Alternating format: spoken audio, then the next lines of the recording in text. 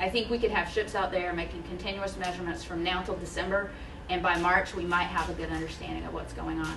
Dr. Samantha Joye, UGA Marine Scientist, says her findings are justified by numbers, but they're still quite preliminary. Her data in part shows methane levels are 100,000 times higher inside the oil plumes, which is not only having an effect on the waters in and around the Gulf, but are also devastating for the ozone. It's hard for most people to sort of fathom the kind of volumes that we're talking about, but as long as the oil and gas are coming out of this well, you're going to continue to have problems both in the subsurface and on the surface of the ocean, and that means problems for all the states bordering the Gulf Coast. As the oil continues to spread with tar balls washing up on the beaches of Panama City Beach, Dr. Joye says that this oil spill will definitely have effects that will last for decades. As the microorganisms continue to process the petroleum products that are in the water, they're going to continue to drive oxygen concentrations down, and that will potentially affect larger organisms.